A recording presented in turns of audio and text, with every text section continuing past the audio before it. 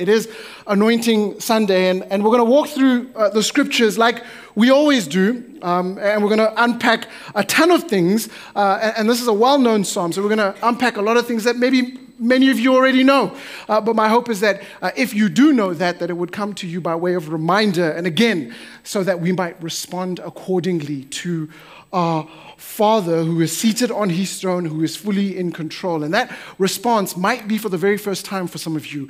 And man, what a Sunday to celebrate that with you. And then the rest of you, is to respond yet again. And just a beautiful thing to know that we can continually come back to our Father who loves us more than we could ever imagine.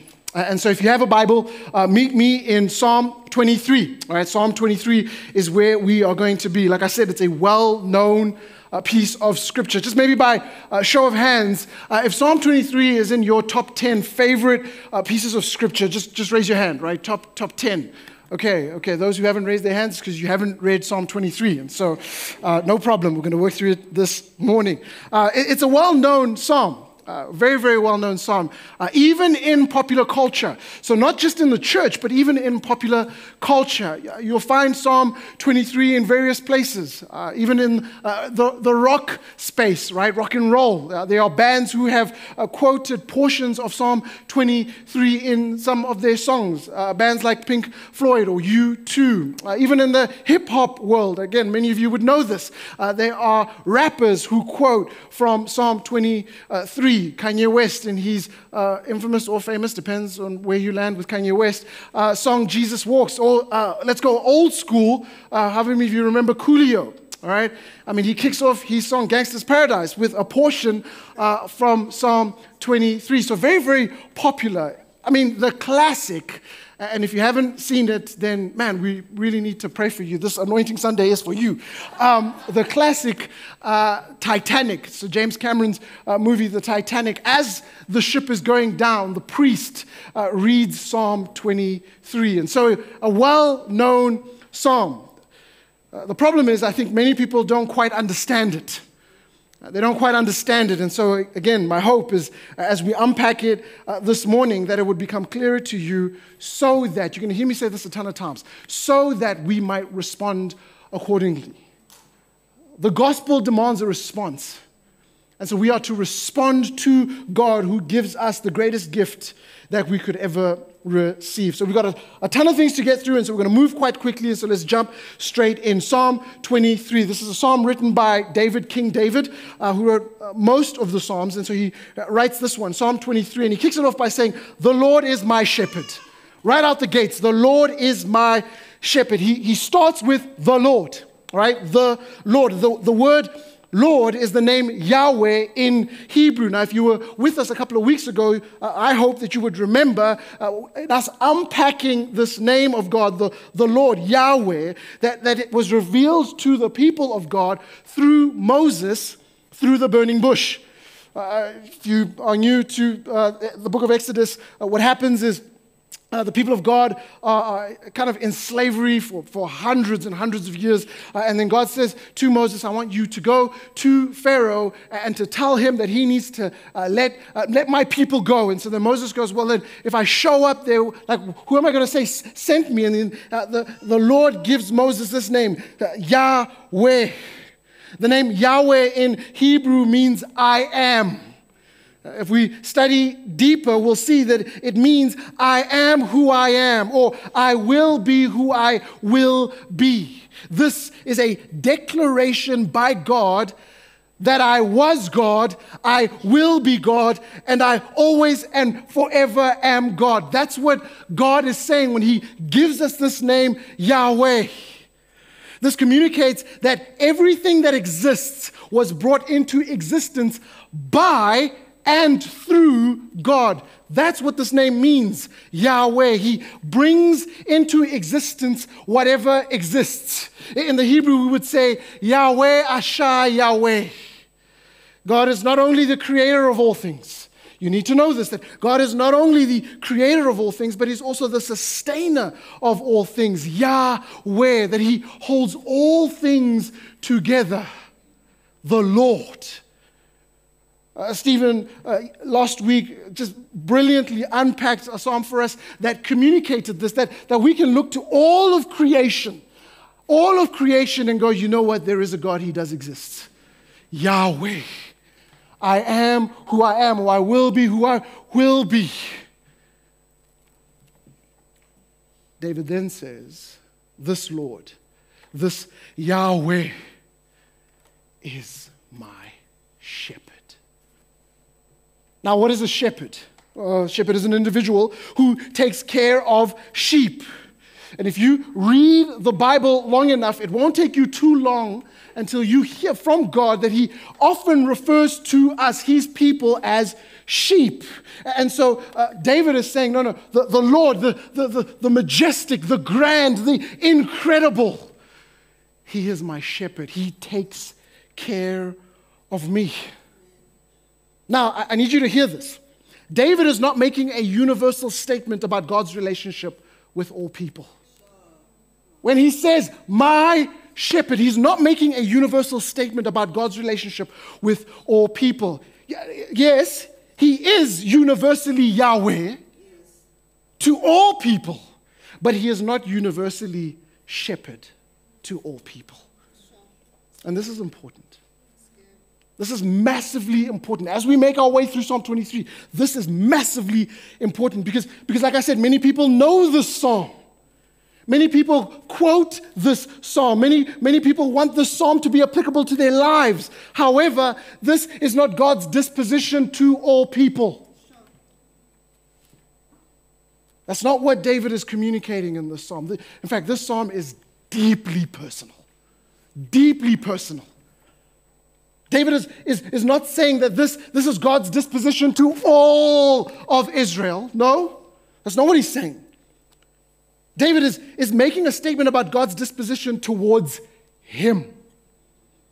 This is why he says he is my shepherd.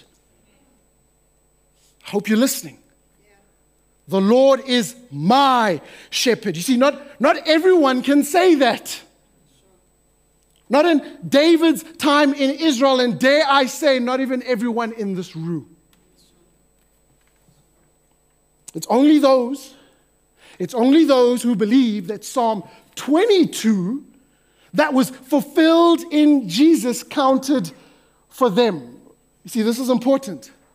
I mentioned Psalm 22 because, listen, we are never meant to read portions of Scripture in isolation. And yet many of us do. It's what I call smash and grab, and we love to do that, right? Like I'm going to smash and grab, and I'm going to run with this verse, and here's what it means, and without going, no, what did the verse after that say? And then what did the verse before that say? See, we must read the text in context.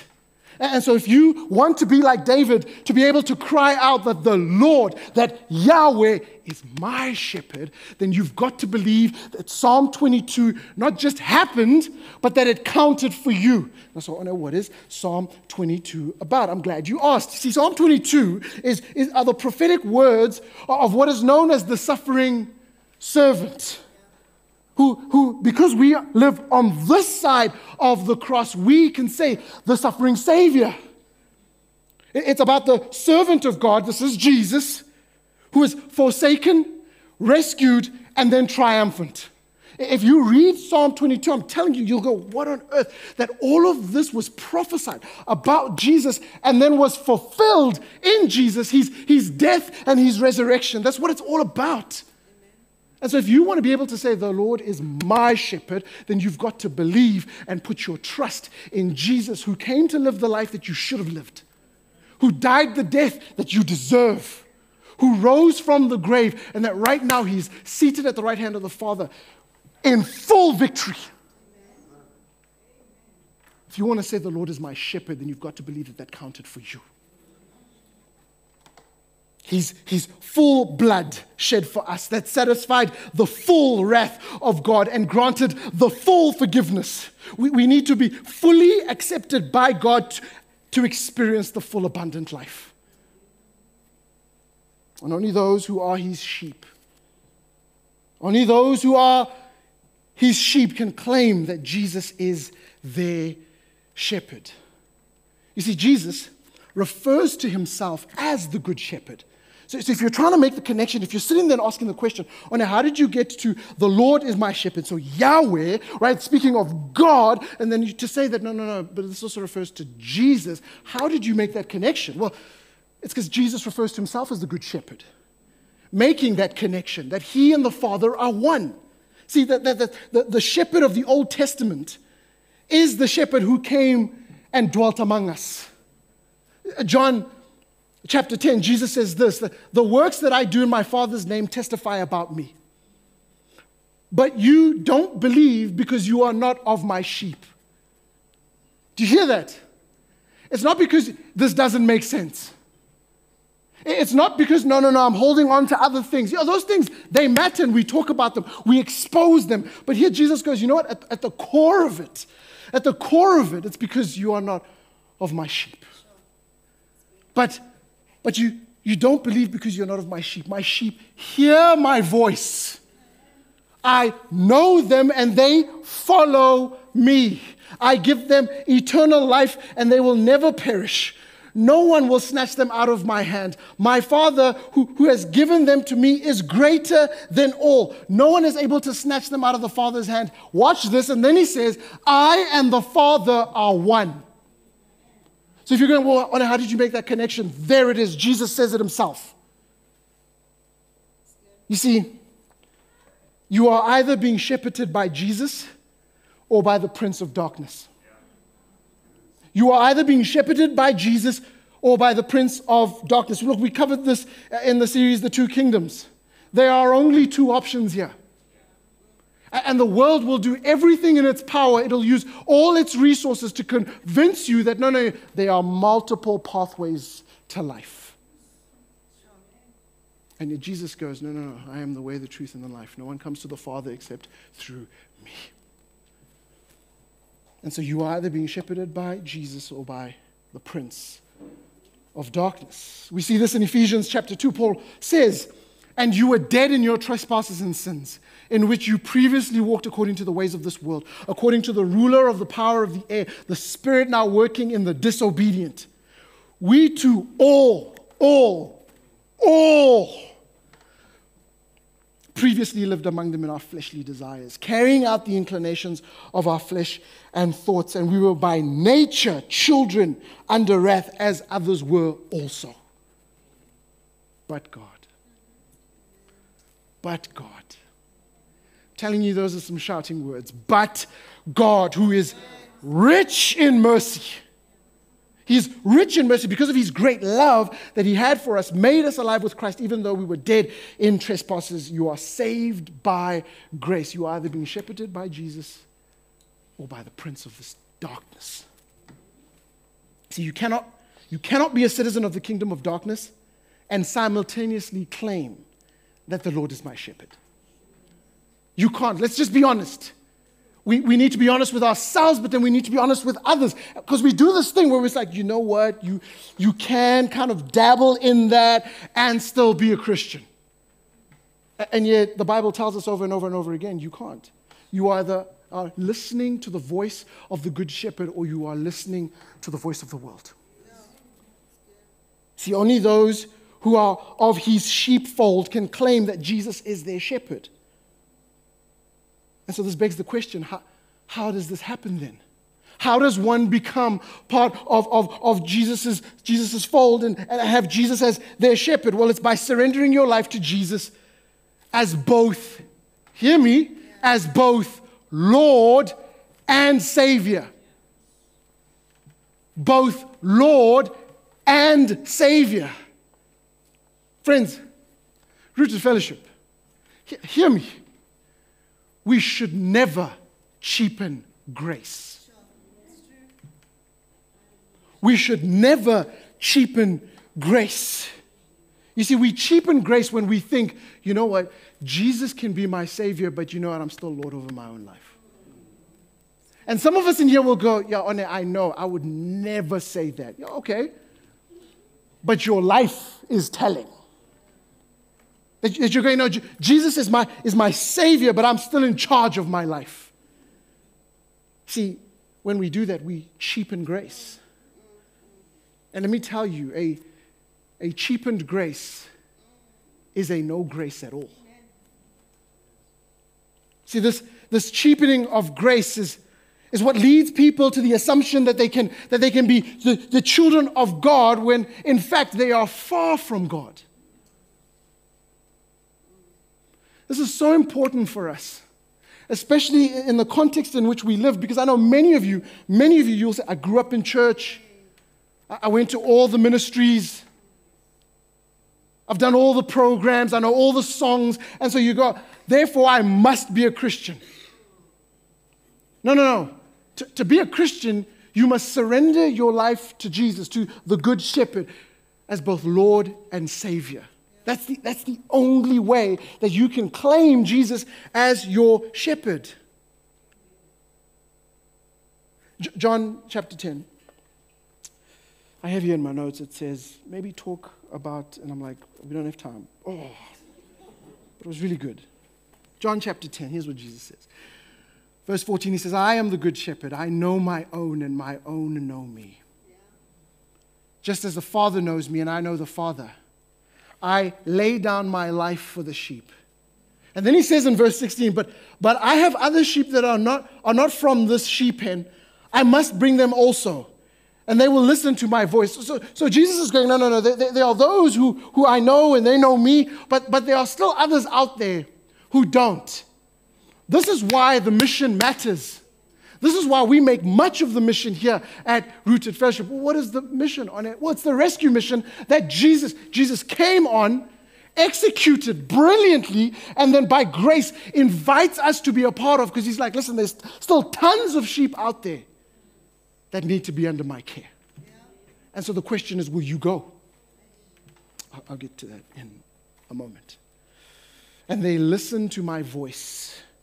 This word listen in the Greek is akuo, which means, yes, to listen, but it's also to hear. It is to pay close attention. And then watch this, it's to respond in obedience. Some of us were like, I'm really good at listening. And I heard everything you say. In fact, every Sunday, I hear everything. But you're really bad at responding in obedience. And it might be because you've gone, no, Jesus is my Savior, but he isn't the Lord of my life. He can say all those things, and they sound great, but I'm not going to put them into practice. Why? Because I know better. That's actually what you're saying. I know better. And they listen to my voice. Then there will be one flock and one shepherd. There it is again. There's not multiple shepherds out there. You pick yours. Oh, you into this music? No problem. You pick yours. One shepherd. See, I marvel at this. It's because I find it truly extraordinary that Jesus, this is, if you've read Colossians 1, you know what I'm talking about, and if you haven't, then you should, right? Paul writes in Colossians 1, like he unpacks who Jesus is. And so I'm just blown away that it's that Jesus. That he would humble himself to become our shepherd. Friends, being a shepherd was not a desirable occupation. It wasn't. It wasn't everyone's like career path. It's not what they dreamt about. It's like, one day I'm going to have like a ton of sheep and I'm going to walk around with them and get dirty with them. Like, no, that's not what people were going for. And yet, Jesus humbles himself and he says, I will be your shepherd. God's love for us is so great that he made the decision to be our shepherd. And he is a good shepherd. But let's keep reading. See, when we read the next line, the next phrase, in the CSB it says, I have what I need. Most of you would know it as I shall not want. You see, these words are often misunderstood as meaning that God fulfills all our desires. But the idea is not that God gives us everything we ask for. That's not what David is communicating here. Rather, he cares for us by giving us everything that we need. You see, sheep are helpless animals. I find it interesting that God would compare us to sheep. And then I spend time with you guys and I go, yeah, that totally makes sense. Of which I am included, so sheep are helpless animals. Left to themselves, they lack everything. I won't say it, but I've heard some people say that sheep are dumb. But I won't say it. But left to themselves, they lack everything. And so a good shepherd knows what they need. It's not talking about wants here. It's talking about needs. If the God of the universe is your shepherd, if Yahweh is your shepherd, then hear me, you will lack nothing. You will lack nothing. But you might, and I'm not throwing punches. What I'm about to say is because I sometimes find myself there as well. So like I'll hear that and I'll be like, I don't know about that. It doesn't feel that way. It's usually because I've confused wants and needs. So I'm crying out to God, and dare I say, fist in the air, and I'm like, why haven't you given me this? I need it. And it's like, no. Upon further investigation, it's like, no, you would like to have that, but you actually don't need it. That's number one. The other reason that sometimes I go, I don't feel like the God of the universe will meet all my needs is because, well, I don't really believe that He is the God of the universe. And so I limit God. I go, I don't know if He can, that's a big one, God. It's a big ask. And I don't know if you can come through. And so you know what I'm going to do? I'm going to take matters into my own hands.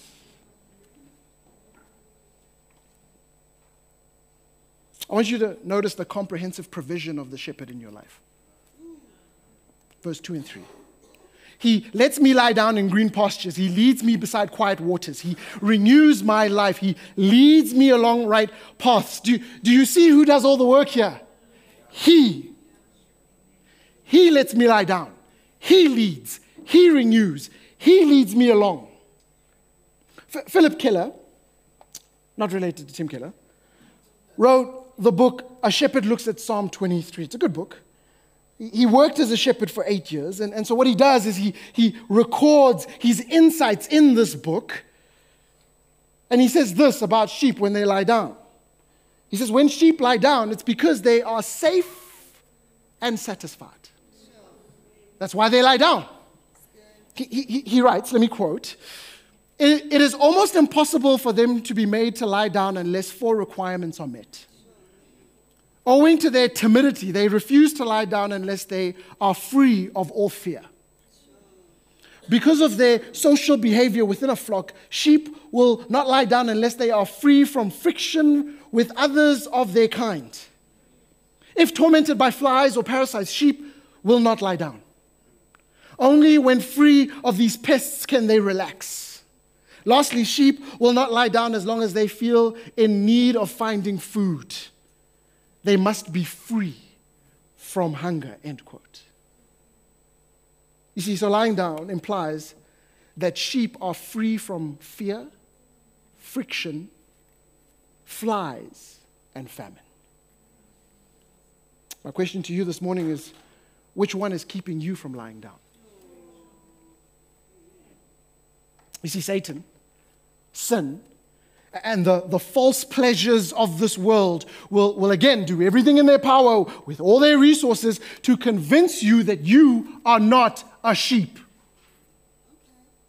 They will lie to you and make you believe that you are strong and powerful and wiser than God. But here's the reality. You ready for it? You are not. And you see, your fear, which leads to desperation and a continual grasp for control, is revealing that you are not. Your ongoing friction and conflict with God and others, and hear me, yourself, is revealing that you are not. The flies and vultures that swirl around you revealing that you are not in control, that you are not God, that you're not strong, that you're not wiser. Your continual starvation and lack of satisfaction, despite the fact that you keep eating and drinking at the table of sin, is revealing.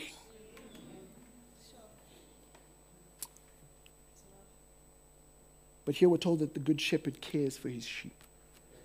He cares for his sheep. He cares for us physically and mentally and emotionally and spiritually. He cares for them. God knows what we need, and he has committed himself to provide for us. Even more, he satisfies our souls and meets our deepest needs. Oh, how I hope that you would have an encounter with this good shepherd. Jesus says in John chapter 10, verse 10, the thief comes only to steal, kill, and destroy. But then he says, I came that they may have life and have it abundantly. That's what the good shepherd wants for you. He wants you to experience the abundant life. David says the good shepherd does all of this. And he does it not because you're amazing. He doesn't do this because, oh, you're so lovable. Right? This is why I do this, because you are so lovable. No. Look, I know your preschool teacher probably said some amazing things about you. I also need to let you know that they were paid to do that. Okay? So just take that with a grain of salt. Okay? No, David tells us why the good shepherd does this. Why he does all these things. It's just for his name's sake. It's for his name's sake. This simply means that this is for his glory. God is glorified as he keeps his word to us. And the path he leads us on, hear me, is the best one. It's the most direct one to our heavenly home. You see, in this way, he is glorified. God's reputation grows as his sheep follow him. I mean, that makes sense, right?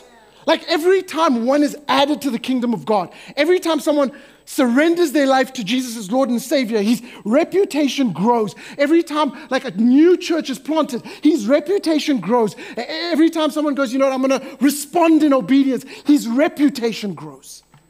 It's for his glory. Hear this. Since water and grass can be hard to find in the land of Israel, shepherds had to be ready to lead their flocks on long journeys from one pasture to another. The sheep would not understand why they left a good place, again to their own thinking, a good place to go and climb up and down steep cliffs through the wilderness. Why? Where are we going? We ask. The ground is high and there's no water here, and still the shepherd leads on. The sheep don't know where they are going, but he does. He has good grasslands in mind, green and luscious, refreshing still waters waiting for us. Not a single step of this journey is wasted. Someone needs to hear that today. If you are following the Good Shepherd, not a single step is wasted. He leads them along the right path. As it is with sheep, so it is with our lives. We can look back and say, why couldn't we have stayed where we were? Many of us ask that. Why are you leading me here? I don't like this rough terrain. I'm thirsty and there's no water. Are we there yet? We cry out. And still our shepherd leads on. He knows where he is going. And when we arrive, he is glorified. When we arrive, he is glorified. But then hear this, we also find great joy. And so because this is true, because all of this is true, that as the shepherd leads and as we follow, we are going to a good place. Because that is true, then David then says, even when I go through the darkest valley, again, many of us know it as, even though I walk through the valley of the shadow of death, I fear no danger, for you are with me. Guys, do you know, nowhere is trust more crucial than in the face of death. I want the best surgeon working on me. In a life-death kind of situation, I don't, And look, man, if that's you, praise Jesus for you and your training and you've got a long road ahead of you. But I don't want the second year, like I just graduated surgeon on me. No, I want the best. See, like shepherds leading their flocks in search of survival, they occasionally navigate difficult landscapes, maneuvering through deep and harsh swamps, the remains of heavy rains carving through the slopes. The atmosphere in these deep valleys is dense and oppressive as the day's heat lingers. These valleys are engulfed in darkness with towering rocky walls creating long shadows that block out the sun. See, if the flock finds themselves in a valley during a storm, the potential danger of a flash flood cannot be ignored. There's nothing that you can do. Adding to the situation, wild animals hide, waiting for the sheep, waiting to devour. See, the dark depths of these unsafe places serve as a haunting reminder of fears and challenges that come with death. Everyone in here, that we have this feeling towards death. That's why we do everything in our power to avoid it. Even if someone here says to you, hey, I want you to know that when you die, that actually takes you to Christ. Paul said that. When they were like, listen, then we will threaten you with death. And he goes, to live is Christ, but to die is gain. And I'm like, Paul, that's why you are Paul, and I'm on it. But yet even then, we're called to still have faith in the Good Shepherd. See, one of the greatest problems in the valley is fear. Is God still in control? We cry out. Is evil going to destroy me? Will I be swept away? Will I be torn into pieces? All of us know some kind of form of variation of the value of the shadow of death. Maybe for you it's loneliness. You feel so alone and you're like, I've got no one. God, are you still in control? God, can you even still hear me? Maybe for you, it's the uncertainty of tomorrow. Maybe it's like I'm trying to get a job. I'm sending out my CV over and over and over again. God, where are you? For some of you, it's a sickness. You got the horrible news from your doctor saying to you, it's not good. It's not good. Where are you, God? Maybe it's the death of a loved one. A spouse, a child, a friend, a colleague. God, where are you? Look, I know that no one can escape death, but sometimes you're like, you know what, God, could you just skip over that person, that one? But that doesn't happen, and you're like, well, God, where are you? Rooted Fellowship, the shepherd's presence is the answer to our fear. I know some of us think it's like, no, it's the removal. God, would you remove this? It's like, no. What you need to know is that it's the presence of the Good Shepherd is the answer to our fear. Jesus himself trusted God, the Father, through the valley of death, and God was faithful to him. And so if he will be faithful to Jesus, trust me, if you are in Christ, he will be faithful to you. Jesus, our shepherd, traveled through the valley of the shadow of death and came out victorious on the other side. Your rod and your staff, they comfort me. This speaks of the shepherd's protection, both from external and internal challenges and dangers, from predators and from me. See, the rod was a sturdy wooden stick used as a weapon to fight off wild animals. Yep, I've got a picture of it there. So if they came close, you'd be able to, depending on your skill. That's why you want the Good Shepherd and not some random... Anyway, so they had the skill, or they could use it to throw. So I want a shepherd who's accurate every time. Every time. The staff was a long, slender stick, often hooked at the tip, used primarily to direct the flock, yes, but here the sheep are notorious wanderers. And once away from the shepherd's watchful eye, they get into all sorts of trouble. Sound familiar? Prone to wander. Lord, I feel it. Prone to leave the God I love. That's not just a song that we sing. That's about you. And so we needed the good shepherd to be able to, with his staff, just get that thing around our neck. Let me tell you, it doesn't always feel comfortable. Especially when I'm like, I know where I'm going. Jay, what's, you know what I mean? It's not comfortable. That's why the Lord's discipline doesn't feel great. Yeah, it's because discipline generally doesn't feel great in the moment. But its fruit is good. You prepare a table before me. I love this. This tells us that the Lord serves his sheep. He serves you. I mean, who prepares a table for a meal? Well, it's servants. Servants. And here we're told that it's the Lord who does this. I want you to think about that for a moment. It's the Lord who does this. Jesus came to earth to serve. For even the Son of Man did not come to be served, but to serve and to give his life as a ransom for many. He came and lived the life that you should have lived. Died the death that you deserve. Honor, you say this all the time. It's because we're forgetful people. It doesn't take too long before we go, no, I'm saved because I'm good. I'm a good person. God, look at all the things that I've done. That's why I keep saying to you, he came to live the life that you should have lived. So already you are not good. And then died the death that you deserve, because that's what happens to people who are not good. And then he rose from the grave, defeating sin, death, and Satan. And is right now, in this very moment, Jesus is seated at the right hand of the Father, clothed in immense victory. See, where most of us, I believe, most of us would have probably cashed out our pension fund. We would have rose from the grave and gone, yeah, job's done. Let me get my pension. I'm all good. I'm good to go. I've done what we're supposed to do.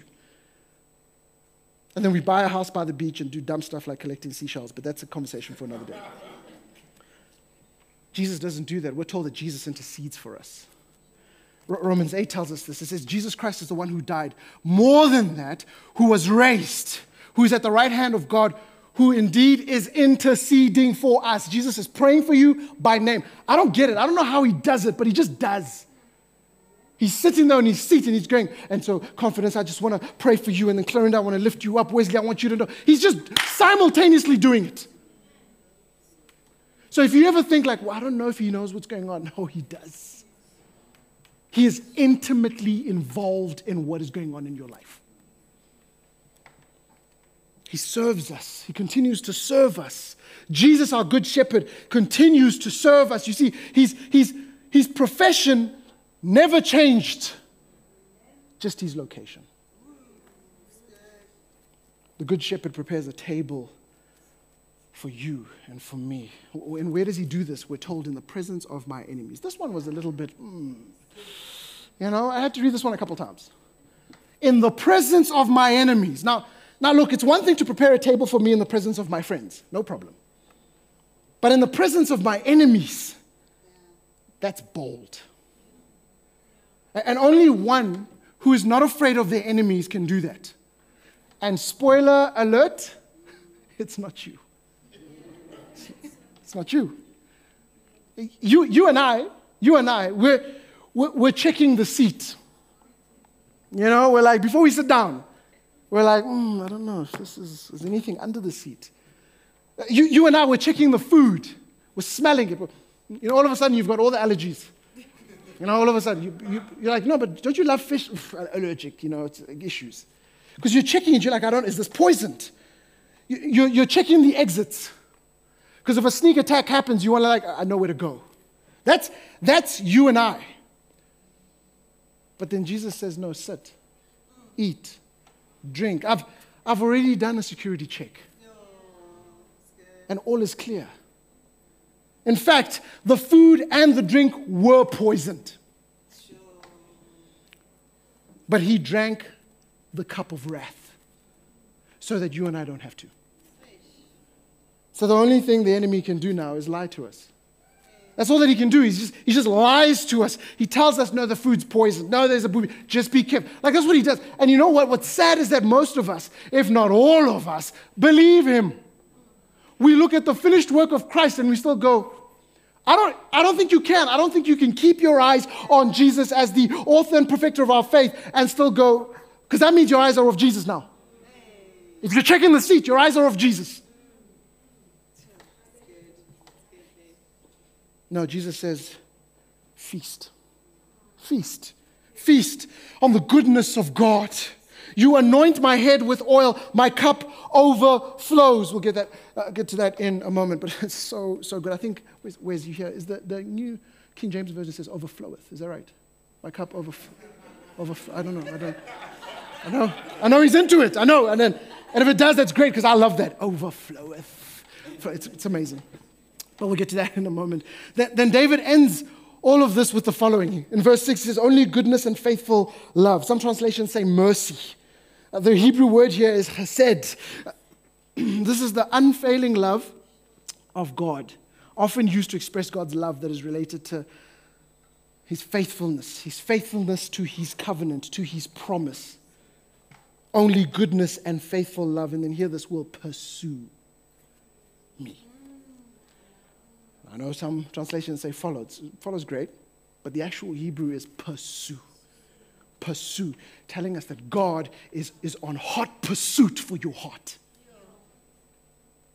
Now, I know the language. I know we say it, and I understand what we're saying. The problem is that if we anchor ourselves in what we're saying, we'll miss the beautiful truths of what it actually means. So we'll be like, no, I'm pursuing God, which is true. But that's only possible because he pursues you.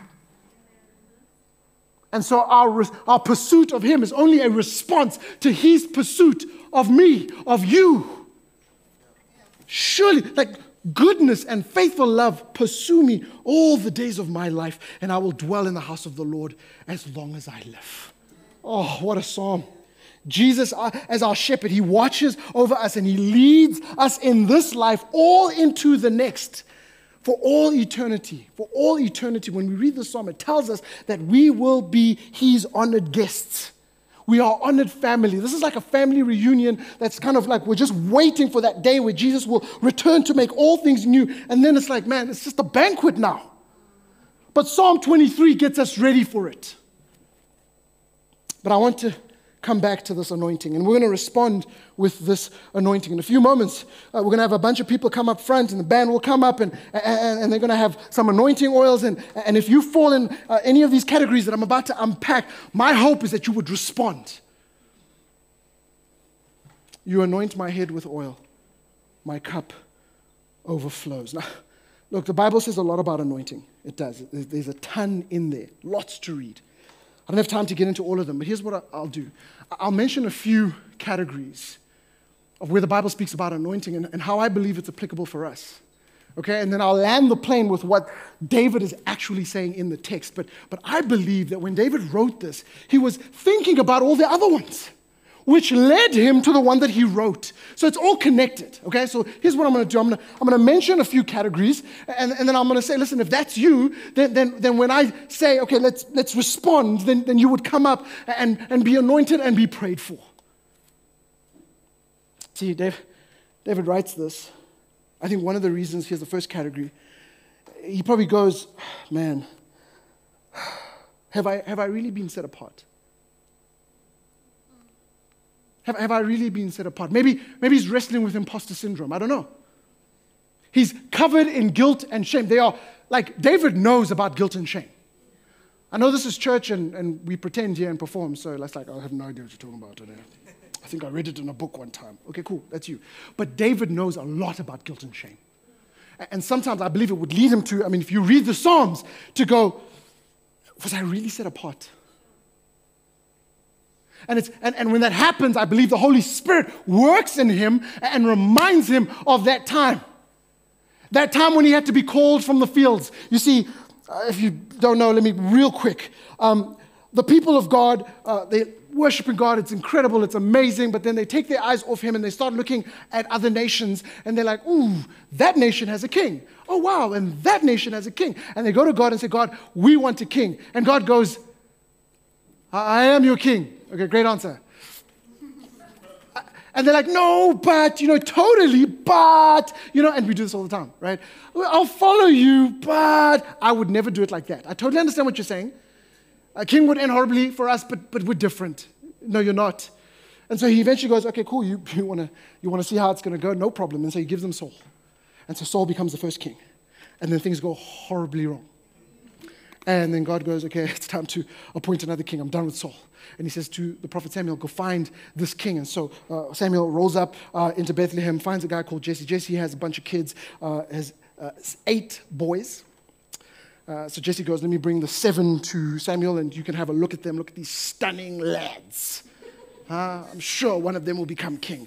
And then the prophet Samuel goes, no. Is there no one else? Is there no one else? Some of you know what that means. Some of you don't. It's okay. And then he goes, well, I've got this young boy out in the fields. What's he doing there? Well, he's tending to sheep. I hope alarm bells are ringing. Okay? I wish we had time. Oh, guys, if we were a black church, like I know there's lots of black people here. I know. So we're a black church, but we're not a black church. Because if we were, may I tell you now, I don't care about the roast that's in your kitchen. You wouldn't even come to church with a watch. And I'd be like, and he's out in the field tending to sheep. Let's talk about that 30-minute sermon about why, but we don't have time. But if you're in here and you've never been to a black church, grab a friend and be like, hey, bro, can we just one weekend? Just go check. It's amazing. But anyway, so alarm bells should be ringing. Anyway, he comes in. Samuel goes, yep, that's him. He gets anointed. He gets set apart. That's what anointing does. It's to be set apart. He was set apart for God's plan and purpose. But there are moments where we forget that. There were moments where David forgot that, I'm pretty sure. I mean, from that moment when he was anointed to when he actually sat on the throne, it was like 15 years. It took forever. I'm sure he was going like, what on earth? Like, I remember that I was set apart for this to be king, but why is it not happening? And part of it is that he was on the run from King Saul, who was like, I'm not giving up the throne. So he's now finding himself in caves. He's supposed to be king, and I'm in a cave, like just waiting, like, I don't know. God, did you really call me to this? Did you really set me apart? No. If not at that moment, then maybe when he committed adultery. So he slept with another man's wife. That's correct, yeah. Another man's wife. English escapes me at about minute 35. And then he gets her pregnant, and then he tries to cover it up.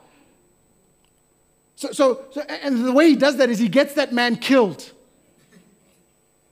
And then Nathan shows up. Praise God for Nathan. He shows up and he's like, my guy, come on, bro. You are an adulterer, you're a murderer, and you're a liar. Repent. We need some Nathans in our lives. And so now it's public news. I mean, we know it's public news because we read about it all the time. I mean, in our time, think about it. If David had brands, hashtag cancel David. That's what would happen. And so he's probably thinking that, like, man, you know what? Like, did you really set me apart? Yeah. I'll give you one more. David's life's amazing. One more. So David flees Jerusalem. So for about a whole year, he leaves because there's someone trying to kill him. There's a rebellion against David. And so you can only imagine, I'll tell you who it is in a moment. You can only imagine he's like Airbnb-ing somewhere, and people are like, yo, aren't you the king? What are you doing here? He's like, well, there's an enemy trying to get me. And everyone's like, you're David, trying to get you. It causes you to leave. Whoever this is must be like, you know what I mean, next level. Who is it, David? And he goes, it's my son, Absalom. Your son. Your son. It's like, yeah, man, it's like, I don't have time to get into it. He's probably like, have I really been set apart? You said I'm going to be... And God goes, no, I set you apart for a plan and a purpose. And I already know where some of you are going. It's like, yes, I can't wait to be prayed for and anointed because I do feel kingly, I do, I've always told people I'm kingly. There's like some royal blood flowing in me. And so you'll be the first person who'll be like, yes, anoint me to be king. And this is where I tell you, and I say it all the time, you are not David. Okay? You are not David. I know you heard a sermon and it was epic and you're like, yes, I am David. Where those stones, where there's the giant. You are not David. Trust me, you don't want to be David.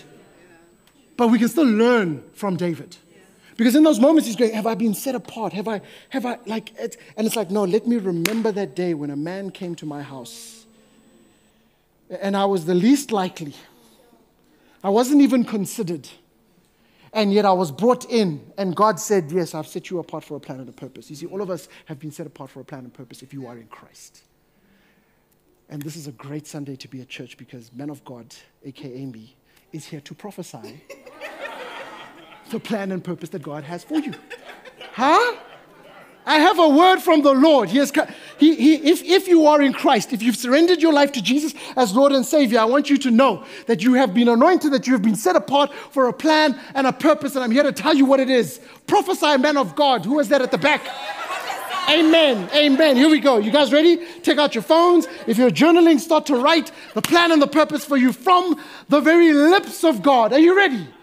Number one, you have been set apart to love God with all your heart and all your soul and all your mind, and to love your neighbor as you love yourself. Huh? How amazing is that? I know, like some of you were like, wait, I couldn't scribble it. Don't worry. Matthew 22, you can go there later. It's great. But there's more. God has anointed you and set you apart for more. There's a plan and purpose for you. You guys ready for number two? It's a good one. It's a good one.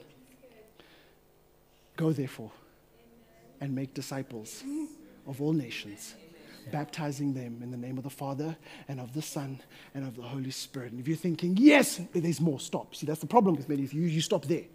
Failing to recognize that Matthew 28 verse 20 starts with the word teaching. But before, if you go look in your Bible, before that word teaching, there is a comma. Not a comma means? A comma means I am continuing. I have not stopped. Full stop means end, starting brand new. No, that's not what Jesus goes, teaching them to obey everything that I have commanded. That's your plan and purpose. And again, you might be like, oh, Wanda, that's not what I was looking for. I know those things. Yeah, your life is saying otherwise. I mean, you may be loving God, but you're not loving your neighbor. Some of us here now, I can't even remember the last time we shared the gospel, the good news with anyone. So how are you making disciples? And then we'll do some gymnastics, like some biblical gymnastics. Well, you see, when I do, and then there's this is how, come on, man, I know what you're doing. I know what you're doing because I do that sometimes. When we share the gospel, it's both information and invitation. Now I get it. Like we partner together in this. Like you'll do the information part, and then the invitation is to a Sunday gathering, because then they'll hear the gospel. Or maybe you're like, hey, let me do. So someone's done the information because they know so much, but no one's ever invited you to respond to the gospel. Here's the invitation. You've been set apart. Now I know some of us might go, it's been a while.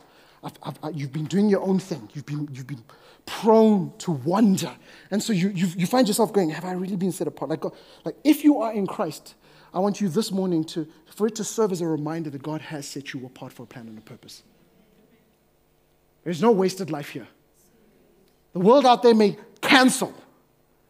Oh, no, I did this and I've been canceled. I don't know if I can do. No. Yeah, sure. Let the world do what the world does. We should never be surprised when the world does what it does. But let me tell you what God does. God's in the business of forgiveness and grace and mercy.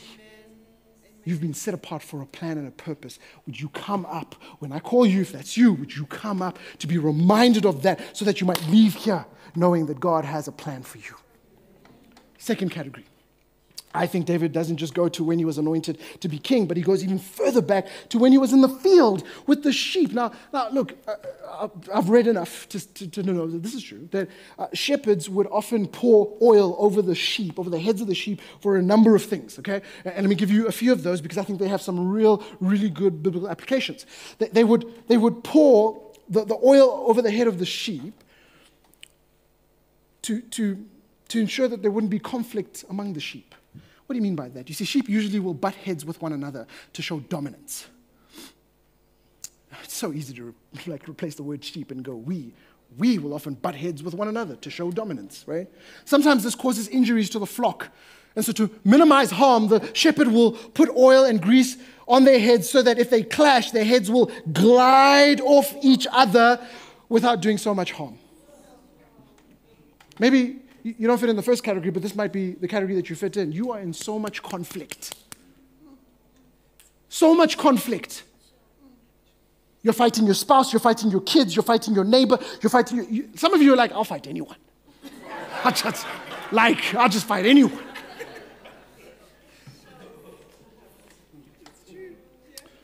Where the gospel brings reconciliation and restoration. And so maybe you'll come up and you're going, man, I've got this relationship that I know I'm butting heads. And I know that when I leave here, there's a phone call that I need to make. There's a coffee date that I need to set. Maybe that's you. Come up and be anointed and prayed for so God might give you the strength to do that. The other reason that the shepherd would pour oil over the head was for parasites. See, sheep hate bugs, such as flies and lice. This is how I know that I am a sheep, because I hate bugs. They like to travel up the sheep's nose and lay eggs in their nostrils. The eggs will hatch into worms that will travel up the sheep's brain. This causes irritation, inflammation, and infection. And they will keep banging their heads to try get rid of the displeasure. In severe cases, hear this, a sheep may kill itself trying to get away from the pain. The shepherd pours oil on the sheep's head and nose so that the flies, this is the sin in our life, would slide out instead of flying in and causing damage. This is some of the sin and the temptation that many of us are facing. You just feel like everywhere I go, man, like these flies are everywhere. And I'm like, you've said no, but now you're at a point where you're like, you know what, I'm just tired. I'm tired of fighting. And you are like 5'2". 5'2" simply means that you are almost there, okay, almost, so 5'2". So you are 5'2", going, you know what, I'm just going to give in. I'm going to send the DM. Or I'm going to respond to the DM when you know you shouldn't. I'm just going to give it. I'm just going to stay the night. A person's not your spouse. I'm just so tired. I'm just going to give in. I'm just going to take the pill. I'm just going to have that drink. You're like, I can't anymore. I'm so tired. My hope is that this morning would serve as a reminder that you might be tired, but God is not. He never gets tired.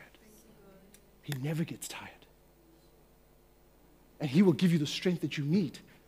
Sometimes it's just by surrounding people, like to get people around you to be like, you're not in this fight alone.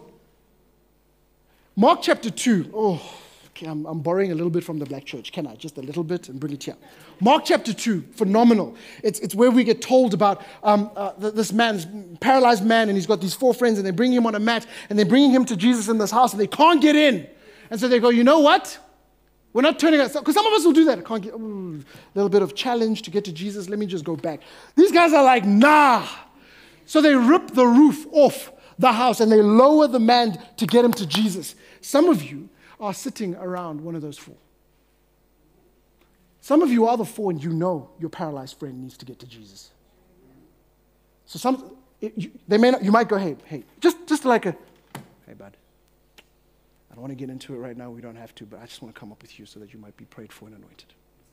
Because God's not done with you yet. I had one more here about being cool, but we don't have time.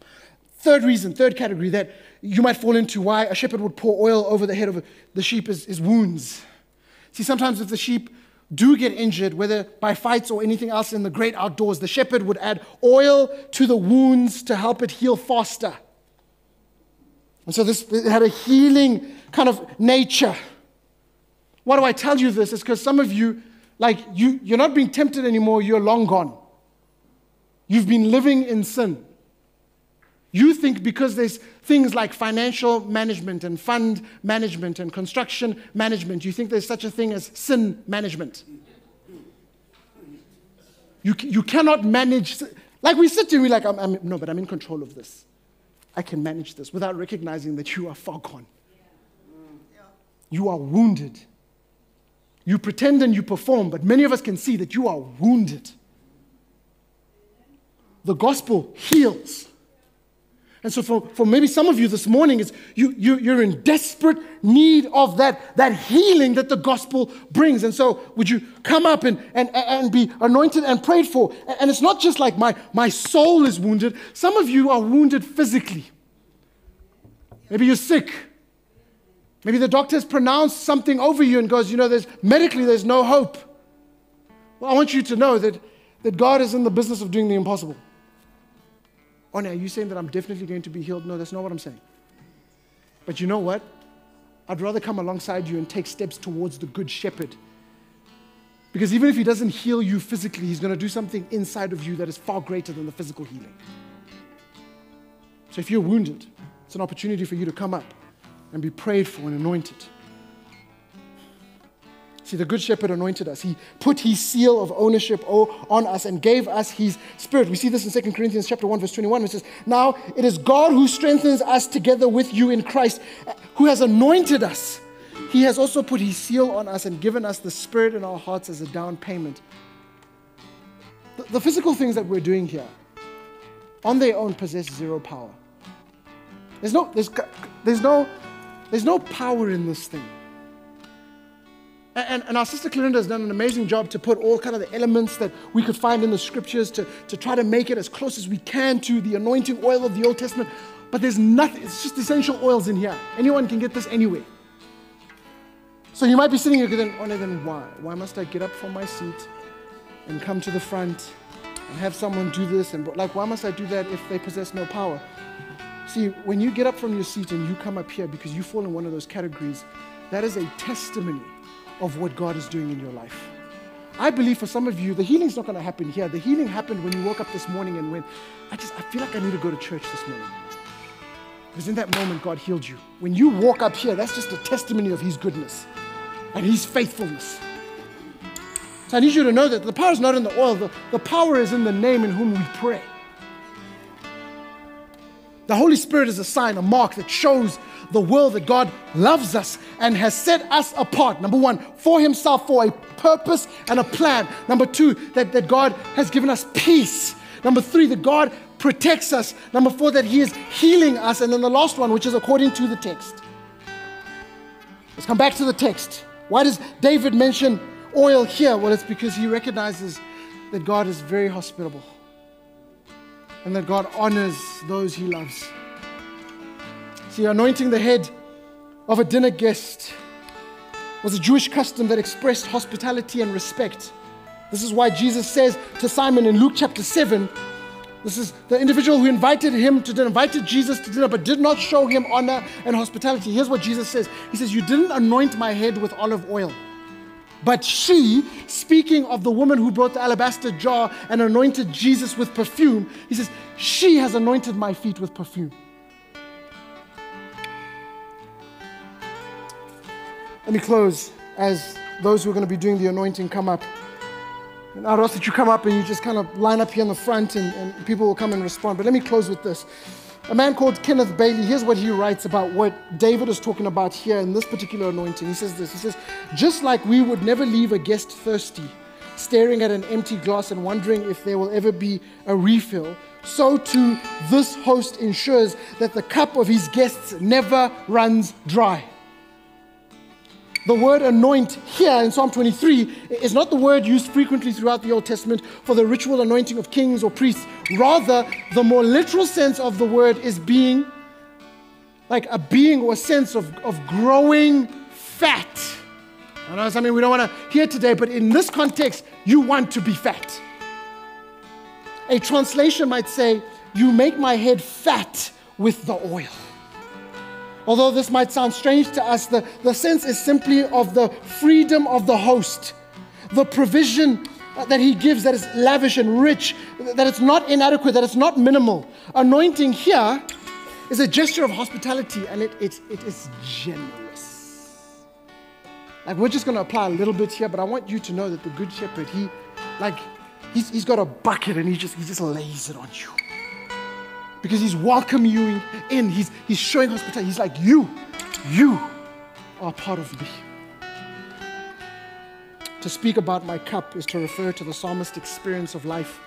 David is saying here that the blessing of the Lord, it's flowed freely into every part of my existence, such that every hand he sees the Lord's, like just every time he sees the Lord, every time the Lord's hand is over him, he just experiences abundance, regardless of the circumstances.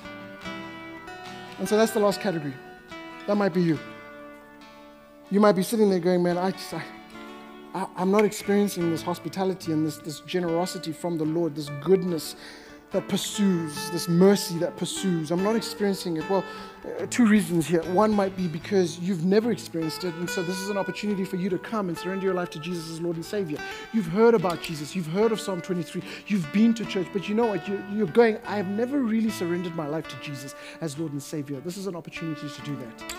And then watch all the dominoes just kind of fall into place. Watch Him set you apart for a plan and a purpose. Watch Him heal you. Watch Him say, I will protect you. Like, it's amazing. And then He goes, you know what? I welcome you. Come and feast with me.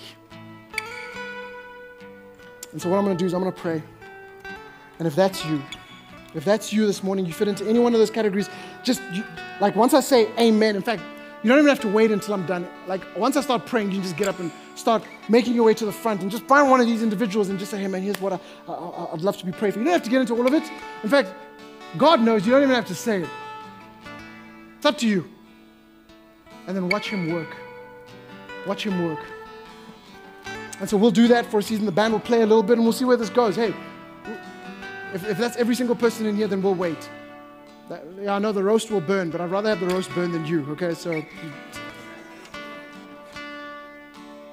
come to the Good Shepherd. He is good, and He loves you more than you could ever imagine. And so, Father God, I pray for every single person in here. I pray that there would just be a deep sense of Your love and Your grace and Your mercy in this place. Father God, I pray that folks would stop the pretending and the performing. They would just go, you know what? I am in desperate need of a Savior. And we know that Savior's name is Jesus. It's the name that saves. It's the name that reconciles. It's the name that restores. It's the name that heals. It's the name that provides. It's the name that protects. It's the name above every name. And so I pray for the folks, every single person here. You know where they are, Father. You know what's going on. You know the hidden sins in their lives, the things that they think that they can manage. I pray in the name of Jesus that You would release them from those sins. I pray against all temptation, that there are folks in here who are sick and tired of fighting. They just feel like they're just so overwhelmed. I pray that the words of Psalm 22 would be true for them, that You may not remove that temptation, but you know what? You do one further. You prepare a table for them in the presence of their enemies, enemies that You have defeated. That You have defeated. And so would You renew them? Would You restore their souls yet again? Would You do a mighty work in us this morning, Father? Lord, we love You. We praise You. And it's in this moment we now respond. In Jesus' beautiful name we pray. Amen.